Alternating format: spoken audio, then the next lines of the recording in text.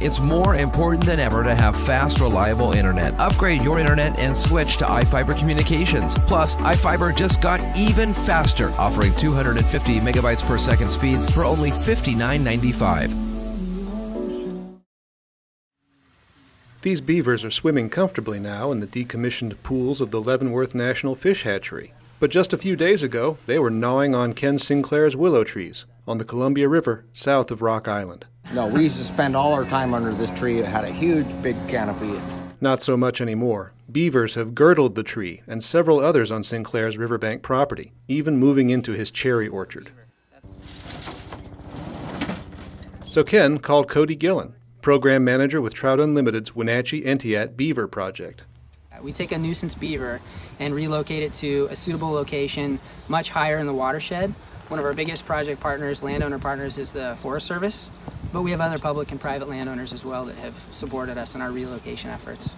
The Beaver project is in its second year and has so far taken 20 nuisance beavers from private shoreline property and moved them to wilder habitat up the Wenatchee River watershed. At Sinclair's property, field crew lead Tessa Smith and field intern Serena Nozawa set 3 non-lethal traps just past the waterline. Then bait them with branches and beaver gland scent. The next morning, they've got 2 subadult beavers, a male and female, waiting patiently for their next stop. That's a concrete raceway at the hatchery, where project workers have set up temporary beaver habitat. The transfer usually goes easy, unless an animal decides to prematurely nudge her cage door open.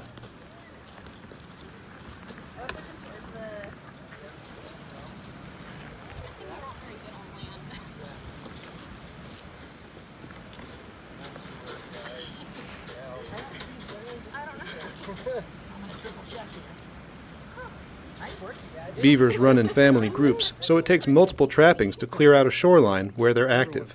Once all are gathered, there's an acclimation period at the hatchery, followed by a move to a new upriver home, farther away from conflicts with humans. Once there, the hope is they'll carry on with the kind of brush clearing and dam building that helps maintain stable populations of wild fish. In a dry desert environment, beavers are creating little pockets of extremely biodiverse wetland habitat in an otherwise really dry environment.